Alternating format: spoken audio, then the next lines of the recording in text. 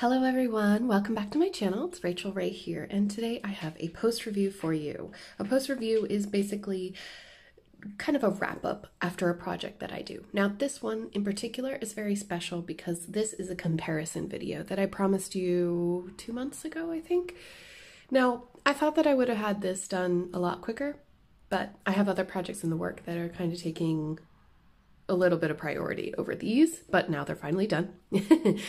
If you're new here to my channel, please consider subscribing. If you like diamond painting videos, have a look. I've got loads of playlists available as well, a little bit for everybody, you know, and I do different crafts as well. I'm going to get into that this winter more. So anyway, that's just to let you know, in case you're not already here, you just stumbled across this video, welcome, hello. Now, here is the original picture. I'm going to throw it up on the screen for you and leave it there for a few seconds. I want you to really cement this into your brain while I flip over these paintings in the background, because I want you to make an honest judgment yourself based on the picture, which one you think came out better. Ready? 3, 2, 1. Can you tell which is which? I'm sure you can, but just in case you didn't know, the one on the left is square, the one on the right is round. Now, the round one didn't take me very long at all. I think it took me 3 full sessions over 3 different days, which would have been about 2 hours each, so 6 hours maybe. There's a lot of confetti in both of these paintings.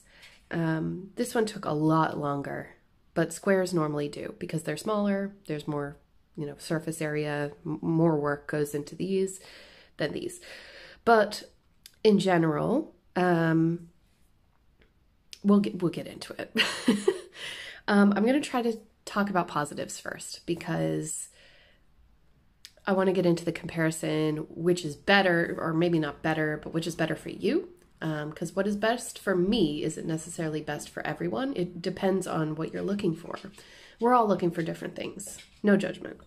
So, positive about these diamond paintings. These come from the Ioada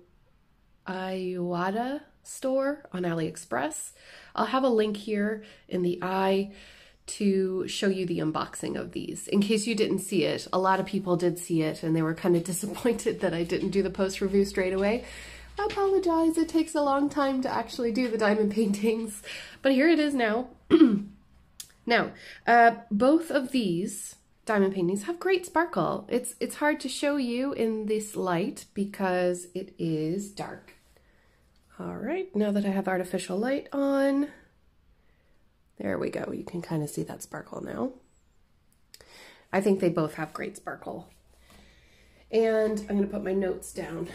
I did make notes because I want to make sure that I give it the best review possible. Yeah, they're both super sparkly, obviously in different ways. If you're new to diamond painting, the square diamond paintings have more of a glassy effect, and the round ones have a really shimmery effect. That has to do with the facets, how many facets they have.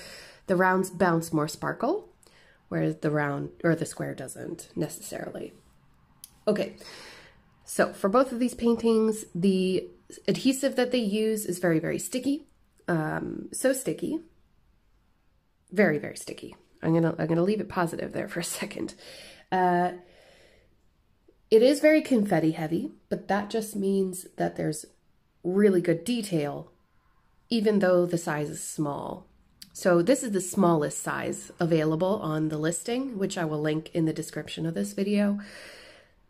20 by 25 is the smallest that you can possibly get for this image. I do not recommend it. Obviously, I'm the kind of person that believes that if you want detail in your diamond painting, you will have to go to a larger size. And so I don't really typically do small diamond paintings. You might have noticed that if you've been here for a while. Not saying that there's anything wrong with small diamond paintings. I know I'm backpedaling here, but honestly, there's nothing wrong with a small diamond painting. But don't get a small one and then complain about lack of detail, because it's kind of obvious that it won't. If you were doing cross stitching, it would be the same exact thing. So with that being said, I think that the detail is great considering the size of these paintings. You can clearly see there are two butterflies. The rose is quite beautiful. Even the background is all right. There's some detail in the leaves as well. Now, in my opinion, it just looks like a splash of color, but that's okay too. You really have to get far away from these paintings for them to make sense, so we're going to do that later on. You're only about maybe 2 feet away, 1.5 meters, maybe. No, not 1.5 meters. Ugh, like a half, 3/4 of a meter. Anyway, all right, more positives. There were plenty of drills to complete the paintings. There's like tape on my table and stuff. So you can see some of the colors have like a full bag left. Like that one, and there was another one. That's nearly a full bag's worth. Here's a full bag, here's a full bag. 820, that's pretty much a full bag as well.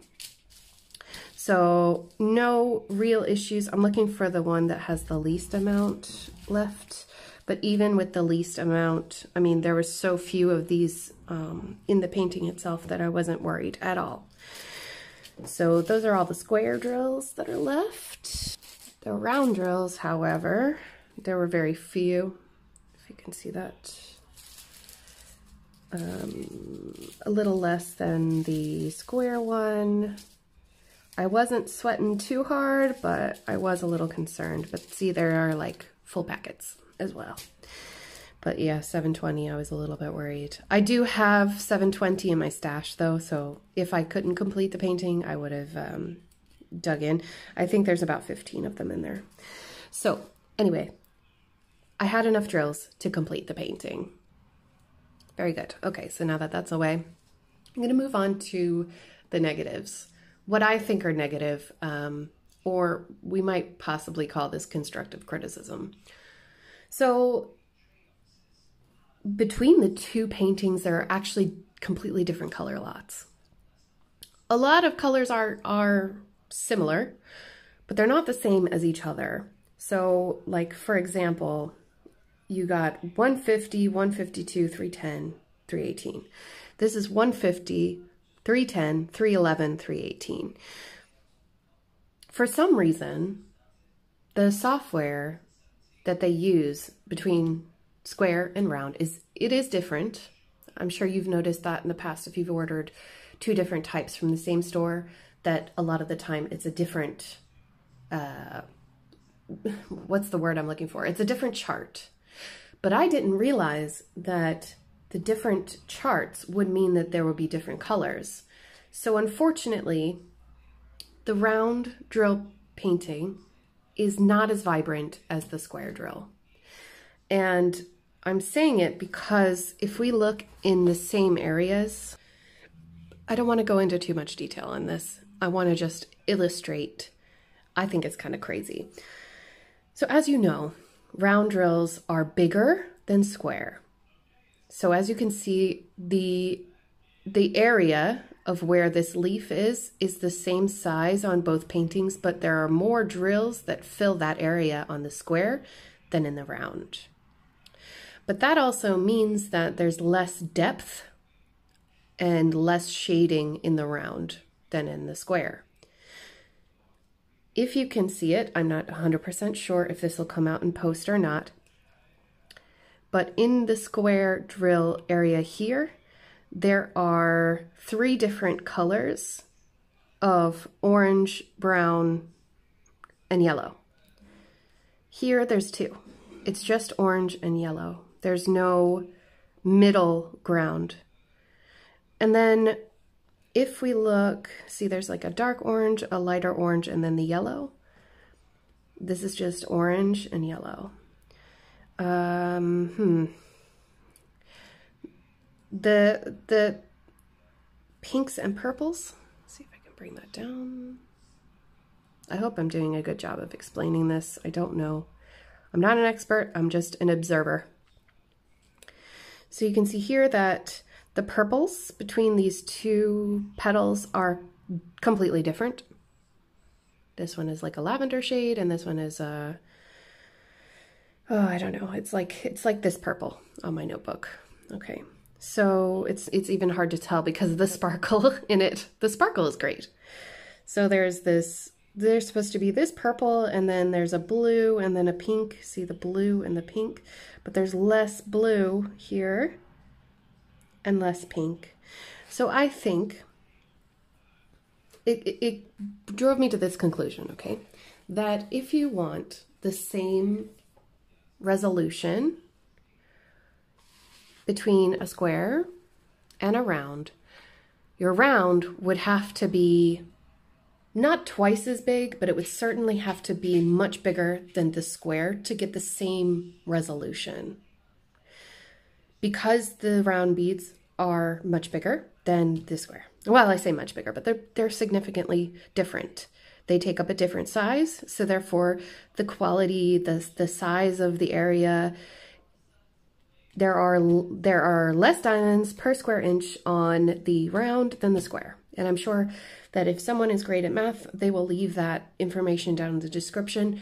I've heard it from Heike before. I've heard it from a few other people as well. Heike is Stone Cold Coffee Crafts, by the way. So yeah, that's the major difference. The resolution is different. However, okay, that's up to you. It's up to you what you want to do. Square takes longer, but you get better detail for the size. So if you get a smaller size diamond painting, you'll still get a good resolution, whereas with a round, you would have to go larger to get the same picture as the square. I think I just repeated myself, but I hope you understand. Okay. The adhesive is not forgiving at all. You cannot push drills along this unless you want to like remove a whole line. If you try to push, it's going to go and then get rid of all the drills in front of it. So you'd have to use tweezers, or you'd have to use your drill pen to pop up the end. It was a little bit of a pain, especially with the round. Okay. The next big issue for me was that the round had dark circles. So if you can see right in the middle of the screen there, you can see the dark circle behind it. If you're not 100% accurate on your placement, or if the other issue I'm about to talk about happens, then you are kind of left in the dark. But to be honest with you, I tried really, really hard to get them perfectly lined up. And I think I did a pretty good job considering that the drills pop on both of these paintings. So I'm going to show you right here. There's one popping up right now, a purple. I kept pushing them down because I finished this one first and I really wanted them to adhese. But sorry, now I'm just going to... Where is it? I'm going to point at it. You can't really see, but it's this one. Yeah, that one.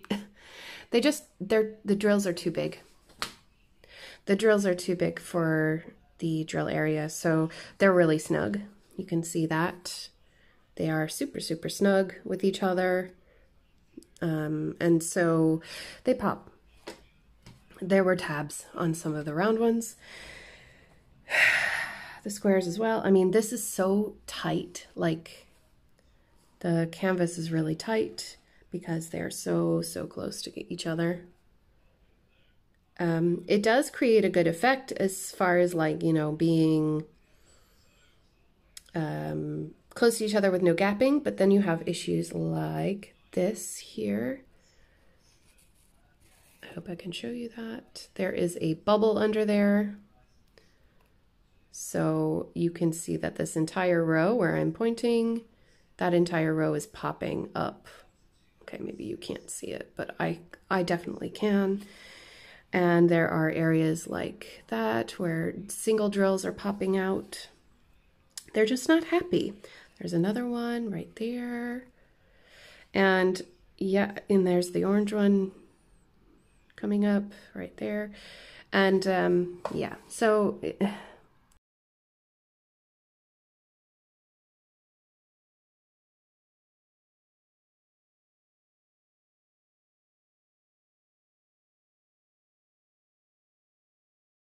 I just kind of gave up after a while. I was using a trick that I saw on, but there was a video. I'm really sorry if it was you and I'm misremembering, but there was a video. Please let me know down in the comments if it's you, where the person clipped the tab off with the end of their drill pen. Just pushed the drill pen down along the side of the drill and it popped off the little excess bit. Ooh, a butterfly just landed in my driveway. Hush you. You're fine. Okay, so anyway, distracted. So that was the major issue, is that the drills are popping, and it was mildly upsetting. If this had been a bigger painting, I would have been really mad. I probably would have contacted the seller and tried to get new drills, but because these are so small, I was assuming that they wouldn't take me seriously, and also they're just tester paintings. This is the point of the test, is to see what the quality is. So I don't know what their customer service is like. I don't know, they probably could have sent me drills. It's possible they could be the kind of people who send out replacements if they are told about an issue. Again, I didn't try because it's just a test. So if you want to try them out for yourself, or if you've had contact with the store before and you've ordered from them, finished a painting from them, let us know in the comments of this video what your experience was like. I would really like to know. I think the other notes that I have here says, square has more vibrant color. It's easier to see the image. It's tidy. From a distance, they look the same. If going much larger, I recommend the round. I do recommend the round if you go larger because it's faster to complete. That is one thing. Round is much faster because you don't have to move your wrist around. I'm sure that if you're watching this, you've probably seen Stitchereese's video on why she stopped doing square diamond paintings. And I agree with her. I think that round is much faster. It's much more enjoyable. If you don't have a thing for the pop, you know, like some people prefer to have that popping sound when they place drills. It's therapeutic for them. They enjoy putting things into boxes. They like that very precise look. I think you get the same kind of look with round. You just have to go you have to go larger. That's all. That's the difference. Okay, I think I've blabbered on enough. The only other thing that I can think of is the drills for the square, because I do get a lot of questions about this. Now there are a mixture of the flatbacks and the dimples, but the flatbacks still have a misshapen edge. I don't know if you can see that. I'm shaking a little because I had coffee. There's also some trash. Oh, by the way, I did not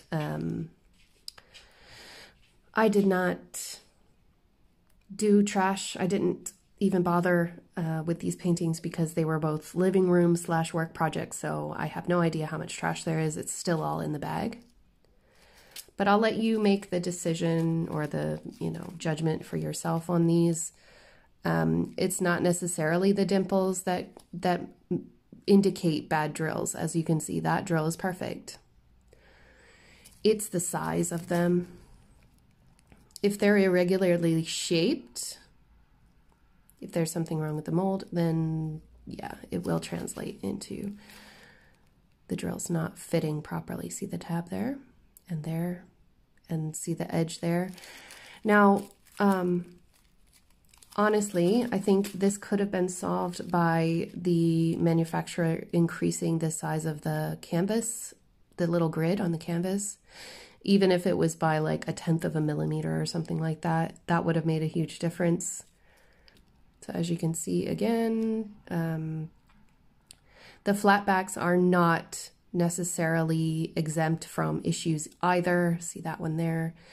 Those little hangers on, or I think Rose calls them hanging chads, they can easily be popped off with the end of a drill pen. Sorry about the dog hair. Yeah, I have a dog. But none of the colors, see that? Ugh. None of the colors were exempt from drill issues, so that is what Ioada is working with as far as squares go. And then their rounds.